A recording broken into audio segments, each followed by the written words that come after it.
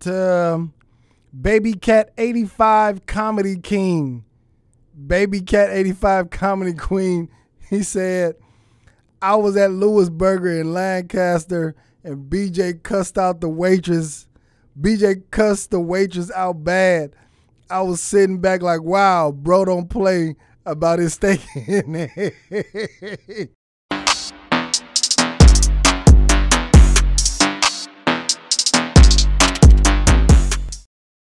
What's happening? This is the Tap In Podcast. Yeah, baby. This is the Tap In Podcast. We back in here for another episode of Tapping Into the Comments Part 2. Okay? And like I said before, the comments is the best place on YouTube. Okay? This is where I get to enjoy y'all commentary. This is where I get my entertainment from, is the comment section. So, if you haven't already, on the video that you like, leave a comment on all the videos, like, and subscribe to the channel. That way you know when I'm putting up videos, okay? You can turn your notifications on so you'll get notified any other videos we putting on, because we doing this tapping into the comments, all right? So make sure you tap into the comments. All right, so this week, we doing my brother BJ the Bounty Hunter. BJ the Bounty Hunter. There was a bunch of comments on BJ the Bounty Hunter. Okay? So we're going to go through these comments. Y'all are fucking nuts in the comments, okay? Let me see. Said 713 ask, he going to LA soon. How do I get clearance permission? Question mark. So said, if you not a rapper or if you don't go out there, oh no, you gangster shit, I think you good, bruh. You don't got to worry about going to LA. You don't need to check in with nobody. Go there, have a good time, enjoy the weather, okay? So you don't need to check in with nobody, all right? Let me see. This is from Mikey Steen. He said, there's too much opportunity in and out of the hood for any youngster to be killing over gangbanging. ... Gangbanging should be about community and culture, not violence and crime. I agree with that. And I agree with that. I'm going to just say that, Mikey Steen. I agree with that. It should be about community, culture, not in violence and crime. I agree with that. The problem is, it's not gangbanging. I feel like it's economics. Anytime you put people in an area with limited resources, no matter who they are, what are they going through, if you have limited resources and you have a maximum amount of people in that section, it's always going to be violence and crime. I don't think the gangbanger or the gang banging has anything to do with that. I think it's the lack of resources, because there's a hood in every state. There's a hood in every city. So it's not just LA or gangbanging. It's all across the country, all across the world, where there are limited resources in those areas. It's always going to be a high crime area, high violence area. So shout out to you, Mikey Steen. Let's see another one. This one was about the BJ Bounty Hunter. So, on the video, it was titled, Donte explains to OG Bounty Hunter BJ how Suge Knight and 6ix9ine are the same, okay? Let me explain what I was trying to say. What I was saying was, what they did was the exact same. Not their character, not who they are as a person, not what they did afterwards. What they did was the same, right? Suge Knight was trying to get into the music business through bodyguarding and taking care of people, making connections. Once he was able to, he went and grabbed gangbangers and put them around him to get his notoriety up, get his company up, and make it bigger. 6ix9ine was trying to get in the music business, and he seen the opportunity to put gangbangers around him, or he put gangbangers around him to blow him up, or he allowed gangbangers to be around him to blow him up to get him to a bigger point. That's all I was making the similarities of Suge Knight and 6ix9ine.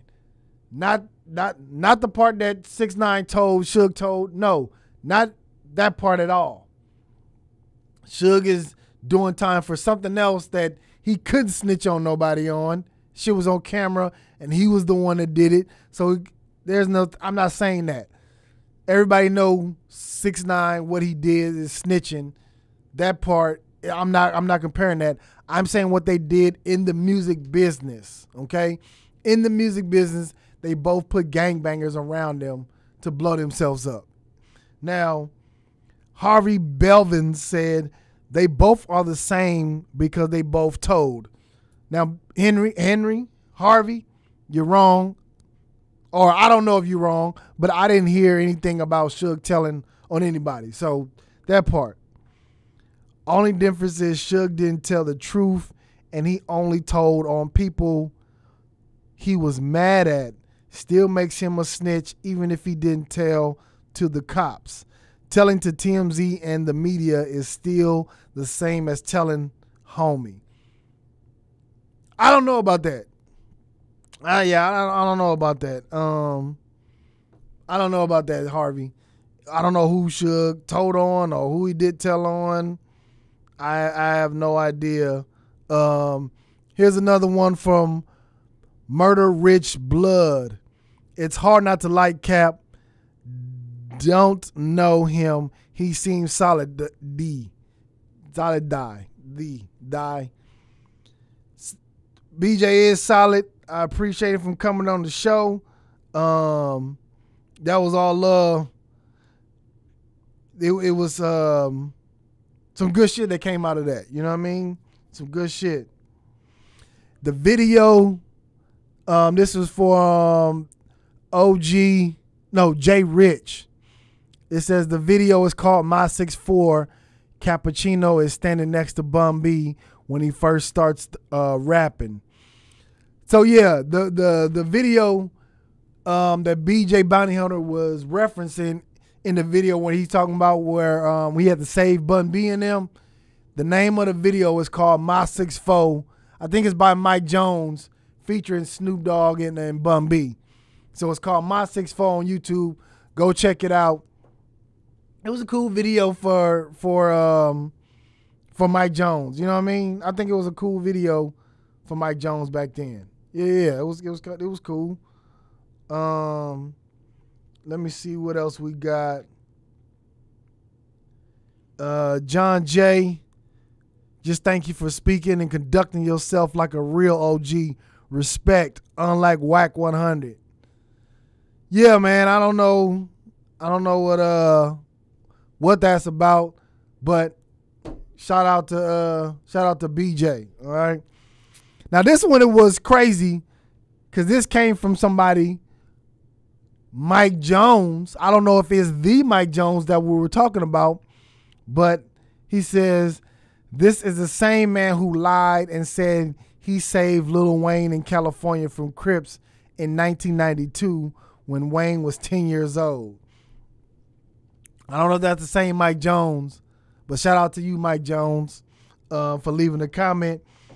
But I think BJ cleared that up when he said he misspoke, you know what I mean? And it wasn't 1992. It was probably like 2002, you know what I mean? But he cleared it up and said he misspoke on the dates and times. Like, we all do that. You know what I mean? When you do a lot of interviews, you do a lot of talking and you in front of the camera. Understandable. He was talking about, you know what I mean? It wasn't 1992. If you Google it, you'll see BJ's whole explanation from it. So yeah. All right. Shout out to Baby Cat 85 Comedy King. Baby Cat 85 Comedy Queen. He said, I was at Louis Burger in Lancaster and BJ cussed out the waitress. BJ cussed the waitress out bad. I was sitting back like, wow, bro don't play about his steak and eggs. Shout out to Baby Cat 85 Comedy King, man. Yo, BJ do not play about the steak and eggs, man. Get his food right. Yo, man, this has been tapping into the comments, man. Make sure y'all leave a comment. We may be able to get to your comment and read it back, get a reaction. So, man, tap into the comments, man. Make sure you like, make sure you subscribe to the channel, turn on your notifications, and we appreciate you. All the merch is available on tapinpodcast.com, tapinpodcast.com. Make sure y'all go grab y'all's hoodie, a sweater, or something. Yo, thank y'all for tapping in. Holla. Thank you for tapping in with us. In order to see more clips like this, check out this video here or check out this one here.